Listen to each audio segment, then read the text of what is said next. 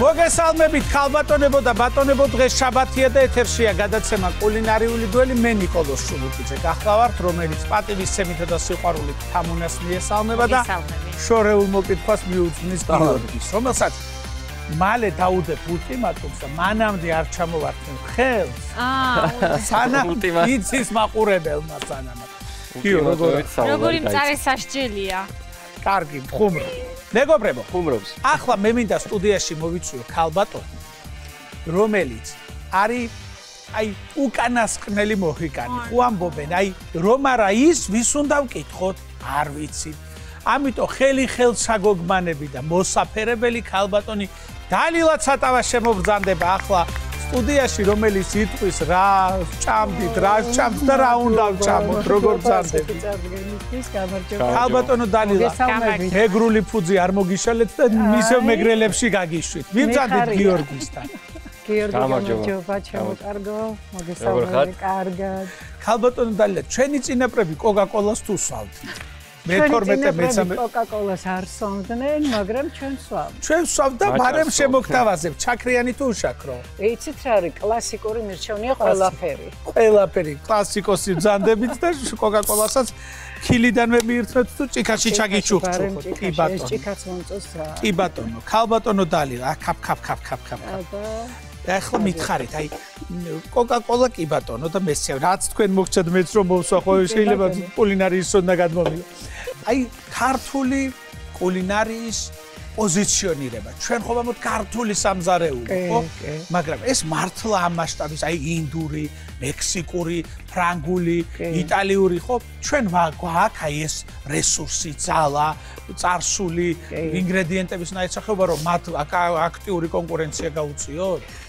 მე ვიტყოდი ქართული კულინარიის კი არა, ქართული გასტრონომიული კულტურის. იმიტომ რომ გასტრონომიული კულტურის ერთ-ერთი მთავარი ინგრედიენტი, ანუ მნიშვნელოვანი ინგრედიენტი არის კულინარია.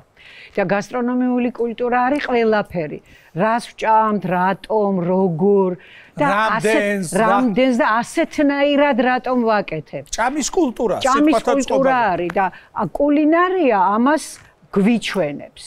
მაგრამ ტრაპეზის კულტურა რასაკვირველია სრულიად მნიშვნელოვანი თემაა და დღეს მთელ მსოფლიოში სარესტორნო ბიზნესში, გასტრონომიულ ტურიზმში ყველა მიმართულებით სტორიტელინგი აინტერესებს ყველას. ანუ ამ კერძის მიღმა რა დგას და ვინ შემოინახა და საიდან მოვიდა ეს ინგრედიენტი. ავთენტურია, ადგილწარმოშობისა, ვიღაცამ შემოიტანა, აზიური გავლენა, ევროპული გავლენაა თუ ძალიან ბევრი რაღაცა. მაწონი მოსულია თუ წასული?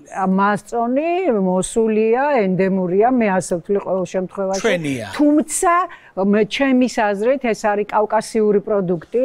ჩვენი მეზობლები რო იჩემებენ. იმიტომ რომ მათ გრამატიკასაც უნდა მივაქციოთ ყურადღება და ეს არის ენათმეცნიერების ძალიან დიდი სამუშაო და მე არ შევიჭრები მათ კომპეტენციაში. ჩვენ კი გვინდა რომ ჩვენი იყოს, მაგრამ შეიძლება მთლად ჩვენიც არ აღმოჩნდეს. იმიტომ რომ ჩვენ მტკვარ-არაქსის ცივილიზაცია ვართ, ხო? ერთი ხალხი, და ძალიან სერიოზული კვეთა გვაქვს. მით უმეტეს მთელ მსოფლიოში კავკასიას კულინარიულ ქვაბს უწოდებენ.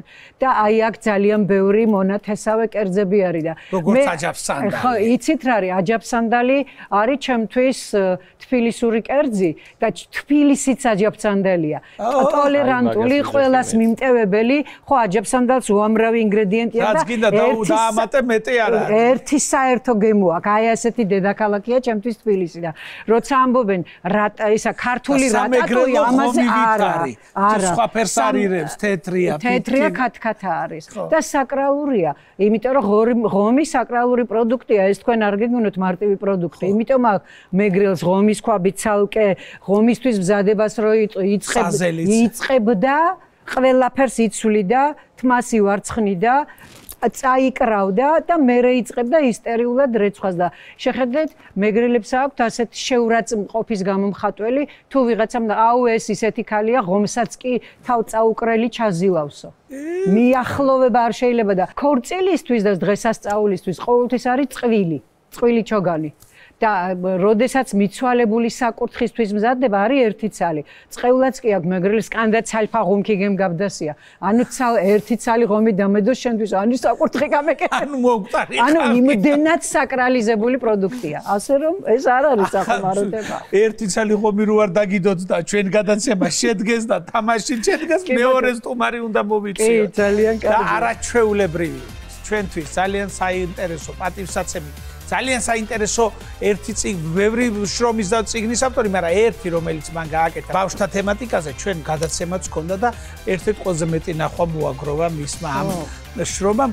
გურამ მეგრელიშვილი მინდა მოვიწვიო სტუდიაში. გურამ, გამარჯობა. როგორ ახარ? დიდი მადლობა რომ მოვბრძანდით ჩვენთან.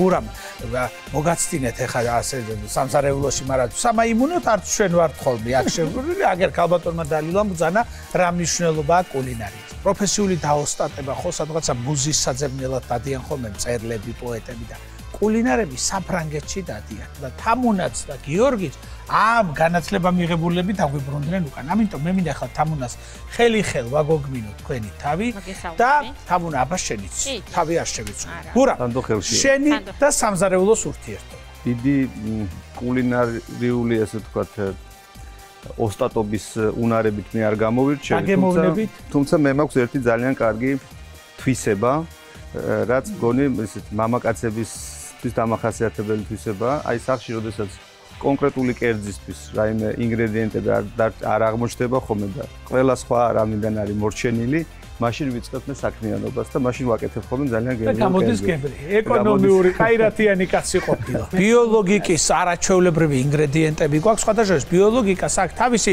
სათბურები, ღია გრუნტში, ბაღები, ვენახები, ღვინოს აწარმოებს, ხორცი, ფერმები და ეკოლოგიურად სუფთა პროდუქციის პოპულარიზაციას ეწევიან ისინი. აქვე მარშალ გელოვანის პირველ ნომერშიც აქვს საკუთარი დიდი სუპერმარკეტი, სადაც შეგიძლიათ მიბრძანდეთ და შეიძინოთ ეს ყველაფერი და სანამ ბაზარშიც ახვალთ და იმ ინგრედიენტებს მოიტანთ, რომელსაც შეფები გიკარნახებენ, გურა მე მინდა გთხოვოთ, ახადოთ ამ ჯამს თავი და ვნახოთ რა არის ის მთავარი ინგრედიენტი, რომლითაც თქვენ და ქალბატონმა დალილამ კერძები უნდა მოამზადოთ. გთხოვთ. სოკო. რამდენაირი სოკო მოდის ჩვენთან?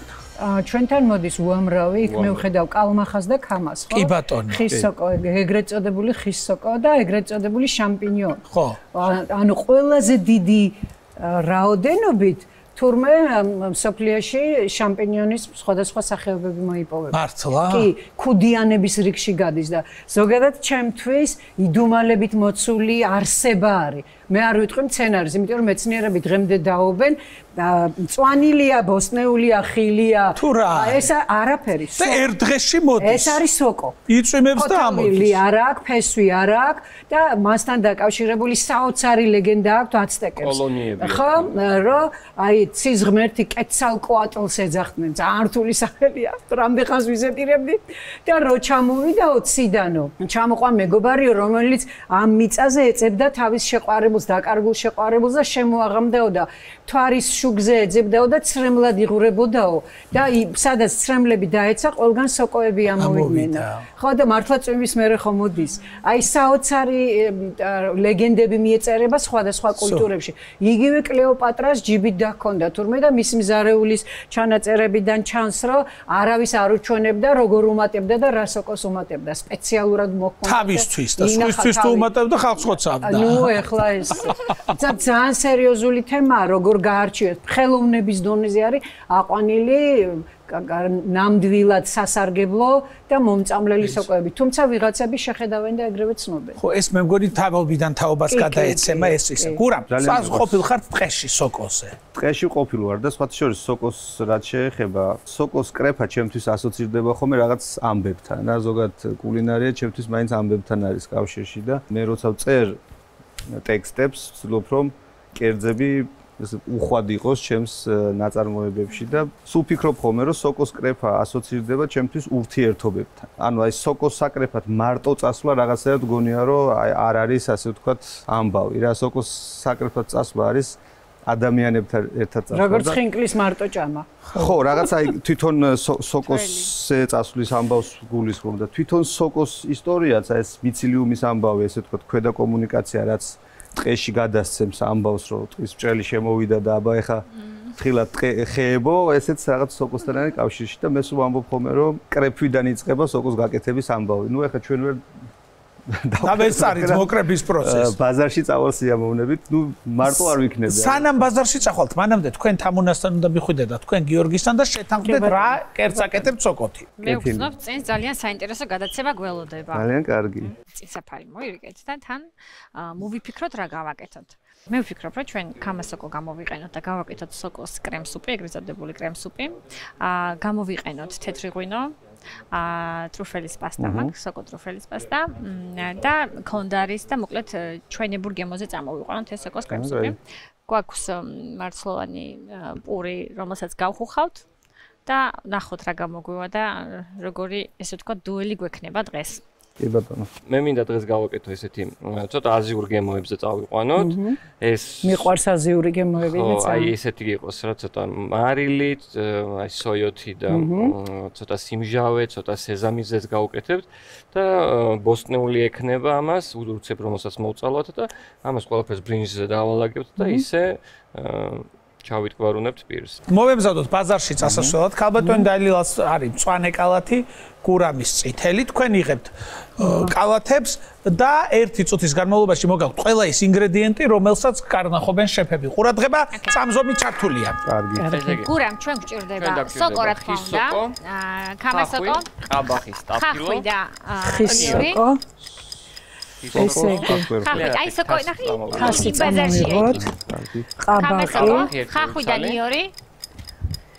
იქით არის და სტაფილო. სამაცივე პროდუქტები გვაქვს კიდევ. ხახვი და ნიორი აუცილებლად არ ხახვი, დაგვაუწყდეს. ნიორი. ხახვი, ნიორი კი ბატონო. კი ბატონო. ნუ ცოტა მეტობით რო წამოვიღოთ. მეტობით აუცილებლად. და მწვანილიდან მაცივარში გვაქვს ნაღები, კი ბატონო. არაქი და ყველი. ჩვენ მეტი არაფერი. არა, ბაზრიდან ჩვენ როგორც მინიმალური ინგრედიენტები ვეცადოთ, რომ სტაფილო, ხახვი, ნიორი. მაქსიმალური შედეგი დავდოთ. მწვანილი გურა, კიდე. აქ დავდოთ. მწვანილი და მაცივარიდან გამოვიღოთ კარაკი, ყაბახს კიდე ყველი და ნაღები. კინძი ავიღოთ. აი, ერთად თუ ეს ეგ არის. შევაგროვეთ. დანარჩენი სანელებლები, კინძი კიდევ? შემდეგ გვაქვს მაგიდაც. მწვანე ხახვი. ჩვენიერი. ეგ არის. მორჩა? კი, მორჩა. კარგი. რაც კარგი გამოგვივა. აბა ვნახოთ რა მოიტანა გურამმა. აბა ვნახოთ. სოკო, ნიორი, ხახვი, ყველი, კარაკი, ნაღები. დიახ. სულ ეს არის? ეს არის და დანარჩენი ნახოთ ქალბატონმა დალილამ რა მოიტანა. მწვანე ხახვი, კი ბატონო. კინძი, ყაბაყი, ხახვი, სტაფილო, სოკო და ნიორი. ყველაფერი მოიტანა. ქალბატონო დალილა და ჩემო ბატონო გურამ.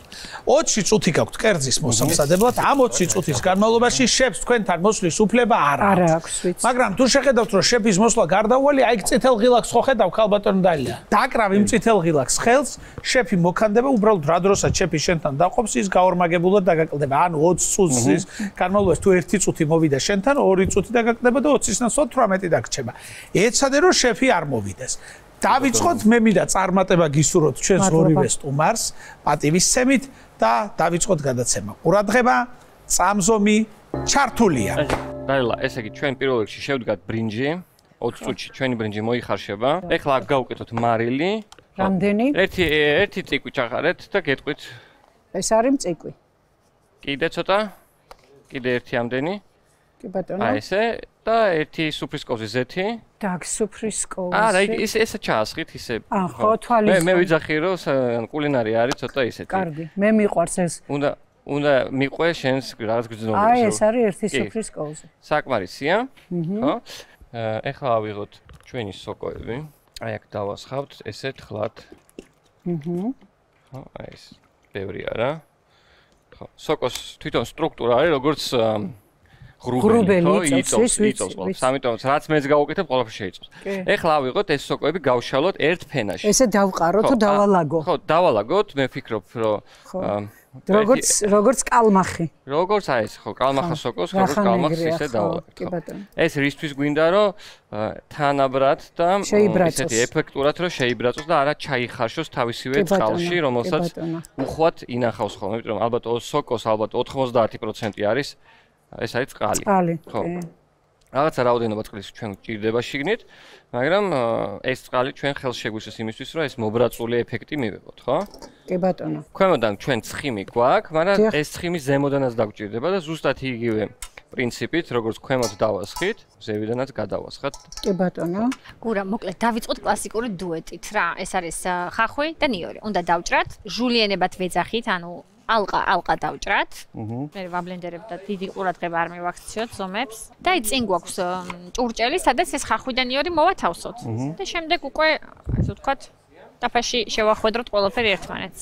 ძალიან ცოტა დავასხათ ტაფაზე და კარაქი მივახმაროთ, ანუ ეს ერთმანეთს ეხმარება, ეს ვთქვათ, ზეთი ეხმარება კარაქს, რო არ დაიწვას. ანუ კარაქი სხვა დაღების შემცველობა აქვს მაღალი და იწვება და ამიტომ ზეთი მიეხმარება, რომ ესე ვთქვათ, ის შუაზე გავყოთ კიდე განაყოფი. იმიტომ რომ ჩვენ რეცეპტში ნაღებიც გვაქვს და ყველის და საკმარისი სიის გვექნება. ხო და აი ესე რო გავყოთ, აი მე მგონი კარგი იქნება. მასე ვქნათ. კი, მასე ვქნათ. კი, 1 გამოგვივიდა და არა 1/6. დავაგდო ხო? კი, დავაგდოთ. აი, ეს იქნება ჩვენი, ესე ვთქვათ, ინდიკატორი, რომ ტაფა გაცხელდა, როცა გაუჩინარდება კარაქი ცხელტაფაზე, ხო? ეს დავჭრა? დავიწყოთ დაჭრა. როგორ დავჭრა, როგორ? ასე ეს იგანეს და მე მომწონს სოკოს ფორმას რო ინარჩუნებს და რო არ იკარგება. სხვათა შორის უცნაური არის, რომ ესეთი მაგარი ის გვაქვს ჩვენ სამზარეულო და ლიტერატურაში თან არ არის ასახული ეგ ქართულში. როგორ გამოიყურება ეს? ყველაფერი რაღაცა ისე არის რა. რაც ფრანგ ავტორებთან ძალიან კარგად არის ხო? კი ბატონო. ალყა-ალყად ვჭრით, ხო? ხო, თხლად რომ იცით რა ეს ხახვი ესე მოიბრაწოს და ესეთი გემრიელი სიტყვა რომ გაუჩნდეს ხახვის. აი ეს. ეს ორი კვილი ნიორიც. თან ვქნათ. ნიორი როგორ უნდა დავჭრა? ნიორი აი გავჭყლიტოთ დანით და მე გადაურბინოთ. ხო, მაგას ვკითხულობ, იმიტომ რომ აი ესე ვიცი ხოლმე ეს.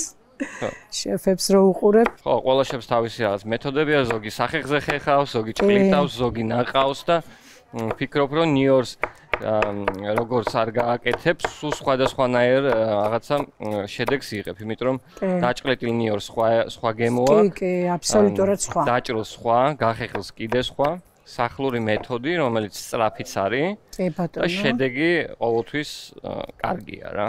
რომელსაც როგორც კი მიუბრუნდები სახლში ეგრევე ვაკეთებ. ხო, ღუმელი მუშაობს შენს მაგივრად და არა შენ დგახარ გასთან და რაღაც ბევრ მოძრაობას აკეთებ. ხო, აი ეს თლიანად ეს ხახვი მოვათავსოთ ზემოდან. მე ძალიან მომწონს ცოტა ისეთი უხეში გემოები, აი ცოტა დომინანტი რაღაც. ხო, ძაფრი გემოები, კი მგონი. თქვენ როგორ ხართ მაგრამ? კი, მეც ეგრე კარგად ვარ, მაგალითად ცისფერი ყველი, სპეციფიკური გემოთი, ნიორი ძალიან მიყვარს. რო კერძმა უნდა გაგზნობინოს, რომ აქ ვარო რა, რაღაცნაირად. კი, ინგრედიენტმა უნდა გაგზნობინოს, რომ აქ ვარ. ხახვი და ნიორი შევახვედროთ ერთმანეთს ცხელტაფაზე. მე ვფიქრობ, რომ ეგ სულ არ ჩავყაროთ გურამ, ხო? კარგი, ნაწილი. შევხედოთ. და ეხლა მე ეს კერძი მე დამბრალდება, ხო? გურამა გააკეთა. კი. არა, უსამართლობაა. არა, ფარდის უკან ჭრილში და ძალიან დიდი სიამოვნებით მოვისმენ მე კომპლიმენტებს. სხვათა შორის ლიტერატურაში არის ეგეთი ამბავი, ghostwriter-ები არიან, ანუ ისინი წერენ ტექსტებს და სხვა იბრალებს. აჭრდილი. ხო, პირობითად ძალიან ცნობილი კალათბურთელი ვთქვათ, რომ დაწეს თავის ავტობიოგრაფიულ წიგნს. თვითონ არ არის ხოლმე, რა თქმა უნდა, ხშირად ავტორი და სხვა წერს რა. სხვა უწერს, ის არ ჩანს, მის სახელი და გვარი არ ჩანს და არ ჩანს, ეს არის ghostwriter-ი. კი ბატონო, ეს მე ხართ ესე ghost კულინარი. აჭრდილი ghost. ეხლა ჩვენ სოკოს მოვასხათ ესე თხლად ზეთი. ბევრი რო არ იყოს. ოკეი, საკმარისია. და მოვაყაროთ ჩვენი სუნელი. რომელი? აი ეს. ეს რა არის? პაპრიკა. წითელი წიწაკა. და ერთად არის დაბქვილი ნიორთან ერთად. ნიორთან ერთად? მოდი ხელით მოვაყრე. კი, ხელით, კი. ხო. კაი, უხვი რაოდენობით შეგიძლიათ უქნათ, ხო, ფერსაც მისცემს. თან იქნება ცეცხლოვანი. კი. და ეს ხახვის ამოშვერილი ნაწილები რაც არის, ხო, ესენი ცოტა დაიწვება ღუმელში და ეს დამწვრობა მოუხდება, იმიტომ რომ გეგონება ცეცხლზე იყოს მომზადებული, ხო? აჰა, გასაგებია. ცოტა დაღერღილი წიწაკას გავუკეთოთ, რადგანაც აზიური გვინდა და სიცხარე არ შეუშლის ხელს. ესე გავაკეთე. საკმარისია და ეს ყველაფერი მიდის ახლა ღუმელში. მაქსიმუმ რაც კი შეუძლიათ ჩვენ ღუმელს, ხო? ღუმელი ჩართულია, ხო? რა გეხმარებით ახლა უცებ ამაში? ზედა ქვედა წვა. ოკეი. რო ქვემოდანაც ხო გვაქვს ცხიმი, ზემოდანაც ორივემ რო იმუშავდება. მას შემდეგ რაც თერმულად დამუშავდება სოკო, მერე დავამატოთ თეთრი ღვინო. იქით მეგრული ფლანგი მუშაობს და თქვენ სადაური ხართ წარმოშობ. მე ხევსური ვარ წარმოშობ. კახეთში არა თბილისში გაზილი, მაგრამ კახეთში მაქვს სოფელი. და დედამ ყავს იმერელი. აი დედა თუ ყავთ იმერელი, მაშინ თქვენ გეცოდინებათ რატომ არიან იმერელი ქალები ძალიან პოზიტიური ბუნების. აბა სიამოვნებით მოვისმენ. და რა კავშირშია ეგ ჭადთან. პოზიტიურ ხასიათთან დაკავშირებით სულ ხუმრობ ხოლმე რომ თუ კარგ ხასიათზე ვარ, ესე იგი დედის გენი მოქმედებს და თუ ცოტა გავჯიუტდი ხოლმე ეს მამის გენი. გურა, მოდი სოკო დავუმატოთ ჩვენს დუეტს, გახდეს ტრიო. ნახოთ აბა, გავთვალოთ ხო? კარგი. რაღაც ხახვიდან იორი ისეთი კარგი რაოდენობა დაყარეთ, რომ თქვენ თვითონ მე მგონი კარგად. თამუნა, რა ვშვებით? აი რა შვებით და შენ გელოდებოდით რომ მოგვესმინა ისტორია იმერელი ქალების კარგ ხასიათზე. ხო გურამ. იმერლებზე ცუც ხო არ მოყვები გურამ რამეს. წნებამ არ ამიცი. იმერელი ხარ? კი. ხო და მაშინ მიპასუხე რატომ აქვთ იმერელ ქალებს გამორჩეულად კარგი ხასიათი საქართველოში. იმიტომ შენ გენაცვალე რომ ყველა კაი ინგრედიენტი იმერეთში მოდის. ხალი გინდა ქმარი თუ ეთქვის ფული არ აგვექო ცოლს მაინც შეუულია გემრიელი საჭმელი გააკეთო. ეგ არის მარტო ვითომ? არა, არ ვიცი, კიდე რა არის მითხარ. ხო და აი უბრალოდ მე გეკითხები თუ გაქვს რამე ვერსია. მე მაქვს ჩემი ვარაუდი. მოიცადე, ყველა იმერელ ქალს აქვს კაი ხასიათი. ნუ ეხა ყველას როცა ვამბობ უმეტესობას, ხო, კარგი. არც სხვა ქალებს აქვს ცუდი ხასიათი საქართველოში, მაგრამ განსაკუთრებით მეთქი რატომ აქვს. ამას მგონი ცოტა ცხიმი რომ დავუმატო. დავაბატოთ. ქურა არ ვიცი, ვერ მეც მაინტერესებს ძალიან. აი ყუყურე ეხა როგორ ზელს ჭადს იმერელი ქალი. ხო. ანუ იმერული სამზარეულო ხო როგორი სწრაფია ხო ყველაფერი ხო ჩქარაკეთდება. ჰაერში ზელს ფაქტობრივია. ხო, მაგრამ ის არის რა ქვია. დიდი ხანი ზელს იმას რა ქვია ჭადს. იმიტომ რომ გემრიელი გამოვიდა. მარტო ეგ არ არის, ქმარი რომ გააბრაზებს ან ოჯახის წევრი მთელი ეს გაბრაზება გადააქვს აი ამ ჭადზე.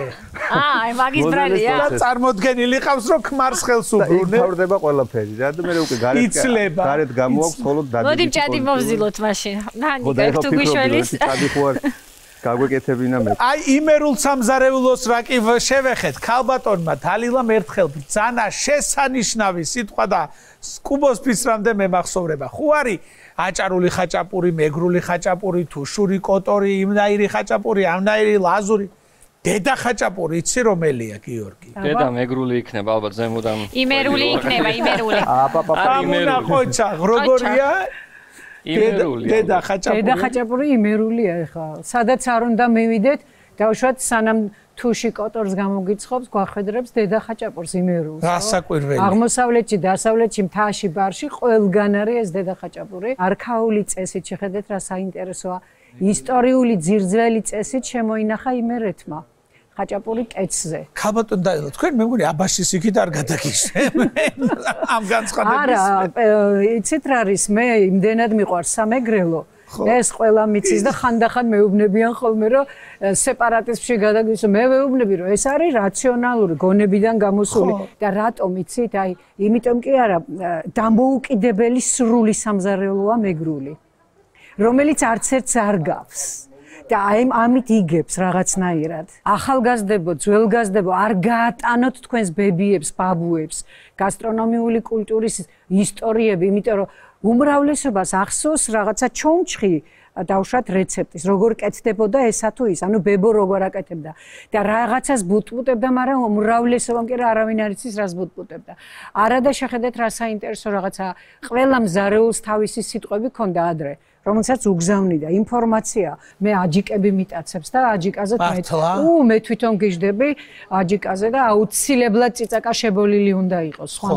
ბუხარში და კიდე ხო და მოკლედ მაგრამ როცა ხარჩოს ვაკეთებ აუცილებლად კარგ ხასიათზე ვდგები მე თვითონ და როდესაც აი ესეთი აღმაფრენით ვაკეთებ ყოველთვის განსაკუთრებული გემრიელი კი არა როგორ რას ამბობენ იცით მეგრულ ხარჩოზე მაგიდის საფარს თუ დაეწვეთა უნდა მოწვას აი ეგეც ვაკეთებ. უი, მწარე და უბედური და მომაკვდინებელი. სხვათა შორის ხაჭაპურზე მინდა გითხრა ესეთი ისტორია, რომ მე მყავდა სტუმარი, რომელიც რესტორნებში უცხოელი? ხო, უცხოელი. წავიყვანე სხვადასხვა ადგილ, მე აღმოვჩით ზემო იმერეთში ერთად. ხო. და აი ესეთ აი პირველივე ოჯახში რო შეხვალ ხო იცი შემთხვევითობის პრინციპით რომ დაიძახებ მასპინძელო და ხაჭაპური კერძეა. და მოკლედ რო დააგემოვნა ამ კაცმა მითხრა ერთი ამბავი, რომელიც მე დამამახსოვრდა და ჩემს წიგნში რომელიც კულინარიაზე იქნება, ну რაღაც კერძებზე და ამბებზე შევიტანე ეს ამბავი, ნათქვამი, რომ შეუძლებელია ადამიანს დაავიწყდეს ორი რაღაცო. ესე იგი, თქვენი ხაჭაპურის გემო და საკუთარი ქვეყნის დროშის ფერიო. საკუთარი ქვეყნის დროშის ფერი ხო არ დაავიწყდება ნამდვილად ადამიანს და ესე იგი ხაჭაპურის გემოც შეუძლებელია ალბათ ადამიანს დაავიწყდეს. ამიტომ ეს იმ კაც ალბათ ვიჩის თევზის პროდუქცია არ გაუნინჯავს, აგერ არის წარმოდგენილი, თორე ალბათორის ნაცვლად 3 ინგრედიენტს დაასახელებდა. ლიეტუვაში არის ნაწარმოები, ეს არაჩვეულებრივი პროდუქცია, 100%-ით ოკეანის პროდუქცია და არავით არის შენარევებით არ არის და 30 წელზე მეტია ბაზარზეა და ბავშვებისთვის სპეციალური ხაზიც აქვს. კი, ქალბატონ დალილა, მოდი ახლა ცოტა ხანი რეკლამას დაუთმოთ დრო და რეკლამის შემდეგ გავაგრძელოთ საუბარი. დაგველოდეთ.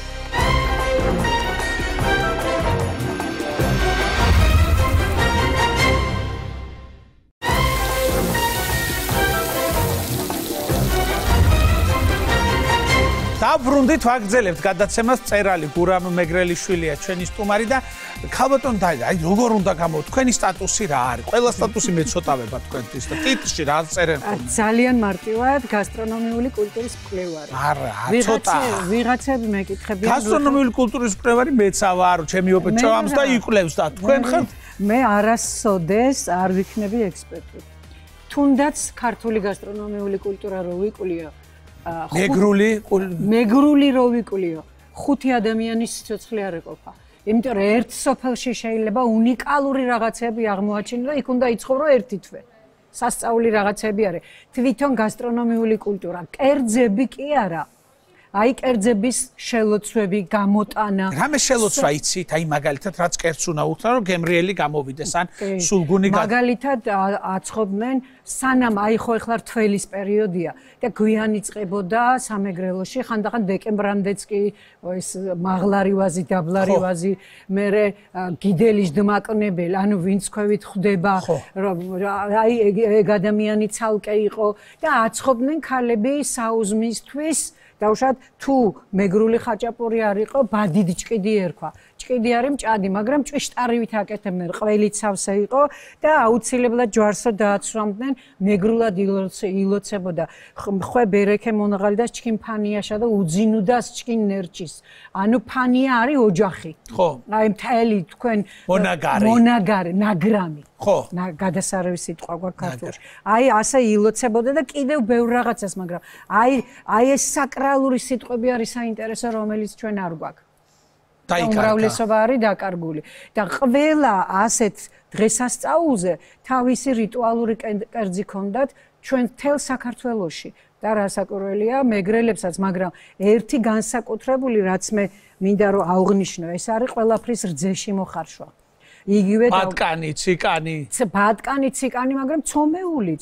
ეხლა წარმოიდგინეთ ნერჩი ხვამა. ანუ ფუძის დალოცვა, ოჯახის ყველა წევრი, იგივე დავუშვათ ეხლა ახალი წელი შობა, თანაფა გათენებას რო ნიშნავს, ხო? აღდგომაზე, ხო, მოიხმობდნენ გათხოვილ ქალიშვილებსაც, სიძეები არ მონაწილეობდნენ. მარტო თავისი ფანია ოჯახის წევრები და იქ ხოზოკვარები იხარშებოდა. ხოზოკვარი დიდკვარები. ყველასთვის ცალ-ცალკე და იხარშებოდა რძეში.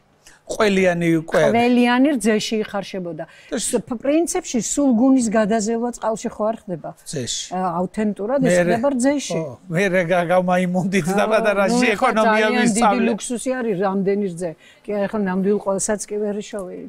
კი, პრობლემა არის ძალიან და სულგუნი, ამიტომაც არის რაღაც მე გიждები მაგალითად მთის ყველებზე, ჩვენ ხო უნიკალური ყველეული გვაქვს.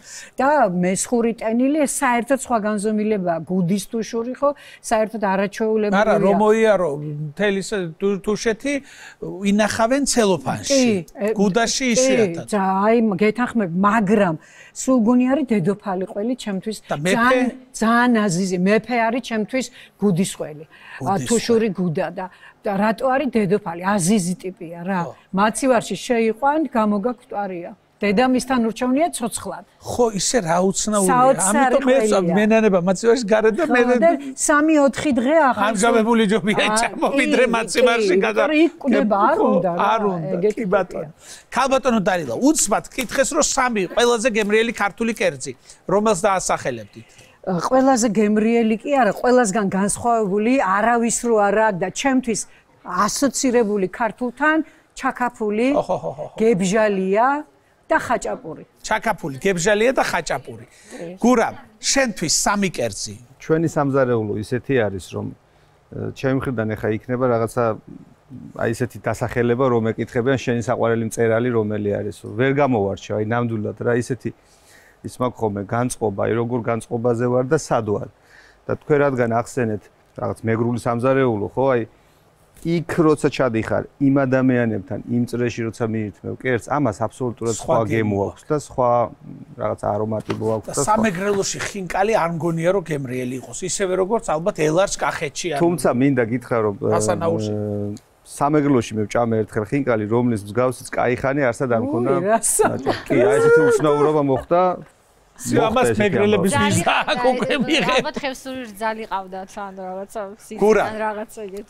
კერძი, ბევრი კერძი ქალბატონო დამამძანა რომ იკარგება ტრადიცია, რიტუალი და კერძებიც, ხო? მაგალითად, ჩემი დიდი ბებია მახსოვს ნამდვილად ჩვინდის კერკს აკეთებდა, რომელსაც მე ნიორით და ქინძით ჭადის ქართლელი. ხო, შინდის შაჭამანდს ეძახიან ქართლელი. ხო და ამას შაჭამანდი ესე. და ისე გემრიელად მიირთმევდა ხოლმე რომ ეს მომჟაო კერკი. ახალი შინდისგან თუ გამშალი, კერკი. გაახმობდა და ზამთარში აკეთებდა. საოცარია და მაწიერსე და მარგეს ეძახიან ასეთ კერკს. ხახალზე გახეხავდა ხოლმე, ხახალზე და ის ნახე რომ კულტურა ჩვენ გვაქვს უდიდესი კულტურა. სხვათა შორის ერთ-ერთი უძველესი აღმოჩენა არის არქეოლოგიური გათხრების დროს და აღმოჩენილი თაფლში შენახული კენკროუნები და ხილი. მართლა ხო? ჩვენ მქონია ეს კულტურა.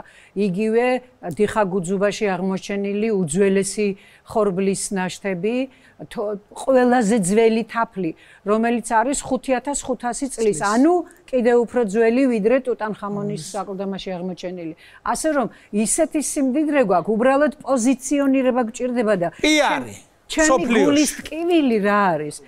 ყველა ძველი კერძის გადამღერება ხდება და თითქოს განახლება და ახალი სამზარეულო არ იქნება. ხო, შეფებო, გიორგი, ახალი სამზარეულო უნდა შევქმნათ. გიორგის ექნება.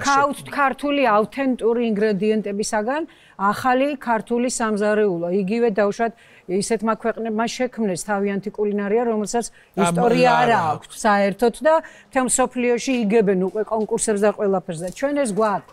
ხო და მოფთხილე დედა. კინაღამ დავწვით ჩვენი ახალი აბა დროში მიღზღუდებით გურამ. ხო, რა ვქნათ ახლა? ჩემთან კარგად მიყო. თამუნა რამდენი დრო დაგვჭა? მე ფაქტობრივად პროფესიონალი მყავს ლესტუმრად. ოღონდ არ ვაჭერვე. ყველაზე საინტერესო შენ ხშირად დადიხარ ექსპედიციებში, ჩვენთან რუბრიკაც კი ქონდა იმედზე და ძალიან საინტერესო სიუჟეტები ქონდა. მან ვისწავლე რაღაცების. ვადებდი ხოლმე თვალს. ხო, აი ყველაზე საინტერესო აღმოჩენა სად გადაეყარე? კერძების თვალსაზრისით, ხო, ჩემთვის აღმოჩენა იყო მესხეთი, სიმართლე რო ვთქვა რა, ანუ აი საოცარი საბადოა მესხეთი. ხო, საოცარი ამბები. ნუ ეხა იმერეთი გონია მაინც რომ ძალიან მრავალფეროვანია და ნუ სამეგრელოც ძალიან ისეთი წარმოდგენილია, მაგრამ აი მესხეთი ჩემთვის იყო სრულიად უცხო და თან ამავე დროს რაღაც ისეთი ენერგია შემოიტანა, რაც მე მაკლდა. აი ხო ხვდები შენი სისავსისთვის შენი რაღაცა აი ამას ყველა გძნობს ვინც მესხეთში ჩა. ხო, აი იქ რო ის რო წამოვიღე და რო დავაგემონე და რო წამოვიღე ასე ვთქვათ ჩემთან ერთად, ხო, მივხვდი რომ ეს მაკლდა სრული სისავსი. თათარბერაგი, თუთის ბაქმაზი.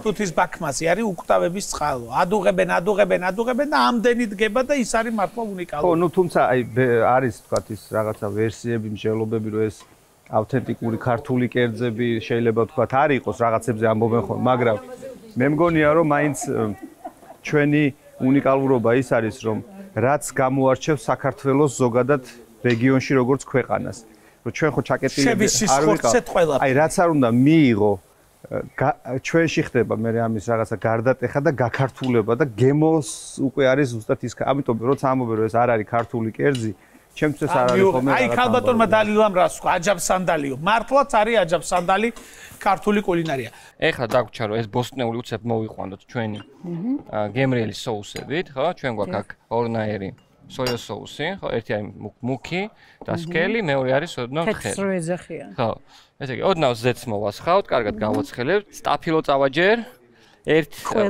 კი ყველა ერთი 30 წამი მოურიოთ აი ესე ეხლა ჩვენ რო ვოკი გქონდეს, შეგვეძლო ეს ხახვით, სტაფილოს, ყველაფერი ამ ვოკში აი ამაზე ავიკეთებინო. ვგიჟდები, შეფები რო აკეთებენ. მაგრამ რადგანაც ჩვენ აქ ვოკი არ გვაქვს და ეგეთი დიდი ცეცხლი არ გვაქვს, ამიტომაც იძულებულები ვართ, რომ ესე მოვიმოქმედოთ. და ეხლა დავამატოთ ჩვენი ყაბახით. ყაბახი დავამატოთ. აი ესე. ხო მე მომხრევარ რომ ცოტა იკბინებოდეს, ანუ ჩვენ რო ტექსტურა გქონდეს. სოკო არის ცოტა სხვანაირი ტექსტურის და ეს ბოსტნეული იყოს ცოტა ესეთი უმსა და შემწვარ შორის. ხო, რაღაც ესეთი შუალედური რო იყოს რა. მარილს არ უკეთებთ, რადგან ჩვენ სოუსებს აქ ყველაფერი, ხო? ეხლა ცოტა ამას დავასხავთ. ხურა, შაქრი თუ უშაქროთ კოკა-კოლა? ამ შემთხვევაში მივირთმევ კლასიკურ ვარიანტს. კლასიკურ ვარიანტს. კი ბატონო, მე აგერ გავხსნი თქვენთვის კლასიკურ ვარიანტს, რომ მაინც ენერგია მოგცეთ, რომ კერძი უფრო გემრიელი გამოვიდეს. მადლობა. ჩემო ბატონებო და ქალბატონებო, თამუნა ნელ-ნელა მივდივართ დაგემოვნების. ჩვენ ახლა დავაბლენდერებთ და დავიწყებთ სერვირებას. ესე იგი დროში ვერ ვეტევი. რას ვერ ვეტევ? ვეტევი? ვეტევით. კარგი. ფაქტობრივად მზად არის.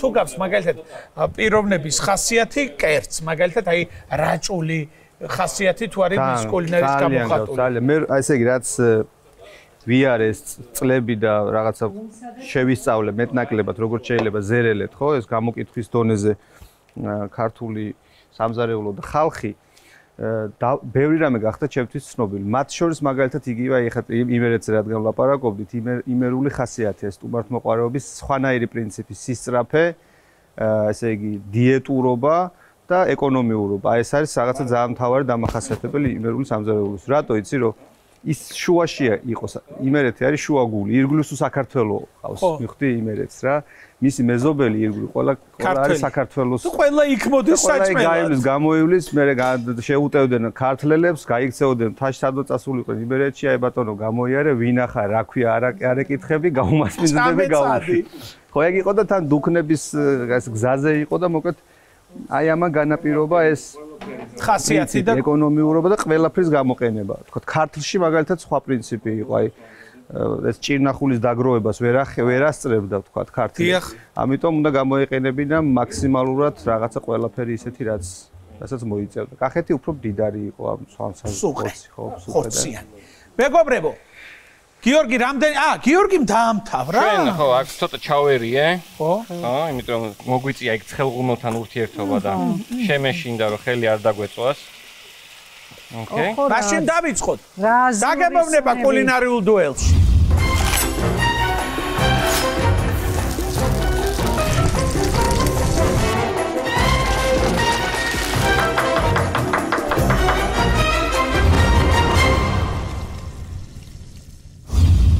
მეგობრებო, კოკა-კოლა მზად გვაქვს რომ გემო გავინეიტრალოთ. მე მინდა ახლა კონკურსანტებს ხოვრო რომ ერთი ნაბიჯი თუ კან მიიწიონ და შეფები მოვიდნენ.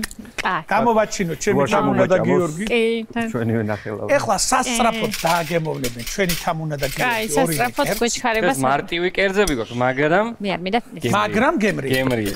მე ახლა გულწრფელი პასუხი მინდა ორივესგან. რომელი კერძი უკეთესია? მე აქეთ წამოვიდი. როცა გიორგი და თამუნა დააგემოვნებენ და იტყვიან პასუხს, მე უნდა თხოვო ქალბატონ დალილას და ბატონ გურამს საკუთარი კერძიც დააგემოვნო. თამუნა გასინჯე ის კერძი? კი, გავსინჯე და რაღაცა კარგი, მოდი ჩემსაც გავსინჯავ და მე ეს გასინჯე? აი, გასინჯა გაგარეული. ორჯერ თქვა უო. არა, ეს სიამოვნების უიყო თუ ბუ. რა მომეწონა იცი? კრემსუპები არის ხოლმე ისე დაბლენდერებული, რომ არაფერი არ იგრძნობა და აქ არ დაუბლენდერებიათ ისე წმინდად.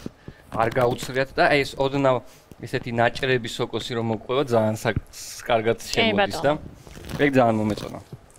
ეხლა ნახოთ ჩვენი თამუნა. მეგრული დუეტი იყო და აზიური კერძი გამოვიდა, ძალიან ეფექტური და ძალიან გემრიელი. არ გინდა ეხა შორისდებულები ტოპრაკი, გადადი პირდაპირ რომელი ჯობია, ეს თუ ის? არა, ორივე გემრიელი. არა, ორივე არ შეიძლება. რომელი? ნუ გეშინია დალილა არ გადაგეკიდა.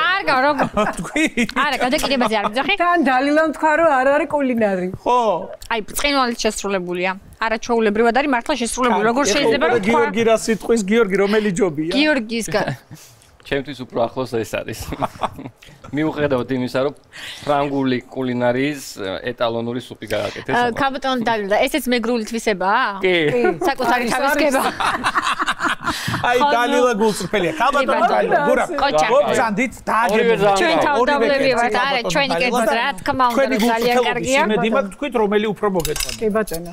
აი ის მოგავ. თან ისე იკაბინება ჩვენი კრემსუპი, რაღაცა ძალიან სასიამოვნო. ქალბატონო დალილა. ვეთ პურიც აიღეთ. სიცხარე საიდან მოდის? პურზე არა დაყრილი რამე? ყველაფერში გვაქვს. ხო. თამუნა მე მგონი კერძი დალილას გემოვნებას რო თქვა დალილა ხარჩოში ციცაკას ისეც ვაყრი რომ გადასახარებელი მაგრამ ეგ არ გამიგია. აჯიკას შებოლილა ჯიკასო. თამუნა მიმწუში დააყარა. სპეციალურად ვაკეთებ ხარჩოსთვის აჯიკას. ჩვენ თავდაბლად დაველოდებით თქვენ შეფასებას. ნახოთ. აბა ნახოთ რა სიტყვის დალილა. კურამი მორიდებულად და მორცხვად. გეგონება მეგრელმა გააკეთაო ისეთი გემრიელია, ხო? გეგონება რომ იცით რა ყველაზე მაგარი რაც არის როცა კერძში არის ბიჭო მე იმერეძე უნდა თქვა ეკონომიური და გაჭი ინგრედიენტი ცალ-ცალკე და ყველაზე ერთად აი ეს ჰარმონია ან კლასიკური ამის მიუხედავად სამები რაც იქტრია აბა კარგი შეგირდი მყავს ყავდა აბა ნახე გურამი ძალიან კარგი შეგირდია როგორც ჩანს იმიტომ რომ ძალიან კლასიკურია ჰარმონიულობა არის შენარჩუნებული უმაღლეს დონეზე. ეხლა მე მინდა გთხოვო რომ მოხვიდე და დააგემოვნო შენი კერძი. ჩემი კერძი. მინდა აღნიშნო რომ გურამა რაოდენობები სულ თვითონ გათვალა. მე უბრალოდ ინგრედიენტებს ვარ ნახობდი. ეხლა ქალბატონი დალილა იტყვის რომელი კერძი უფრო მოწონს, გურამიც იტყვის რომელი კერძი უფრო მოწონს და ვიცი რა მინდა ვთქვა. მე ნიკა ინერვიულებს რომელმა გაიმარჯვოს. ბიოლოგიკაზე ეს ინგრედიენტები ჩვენ ხო ბიოლოგიკასგან გვაქვს მოტანილი, რომელსაც საკუთარი სათბურები აქვს, ღია გრუნტში მოყავს ბოსტნეული, არაჩვეულებრივი ხილი, ბაღჩეული, ჩემო ბატონო ფერმები აქვს, ხორციგინა, რა გინდა ყველაფერი საუკეთესო აქვს.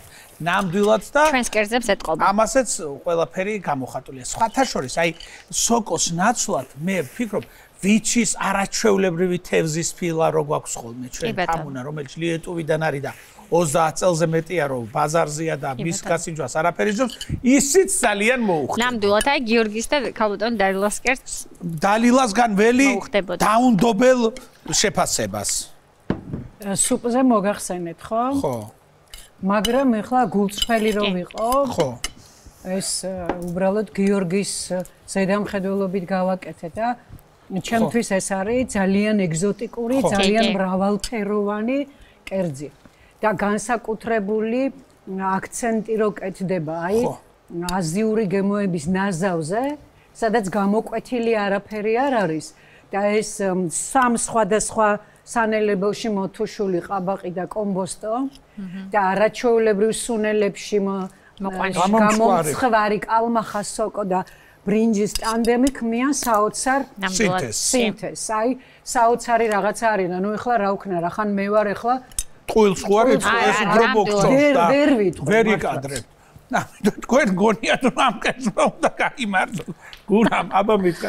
აი ჩვენ თამდაბალი ხალხი ვარ. იმერლებზე რო იტყვიან ისეთებია შეხედი, ამისთანა მოგრძალებული და ღირსეული თვალები ვინმეს არ. ასეთები ვართ იმერლები შენ.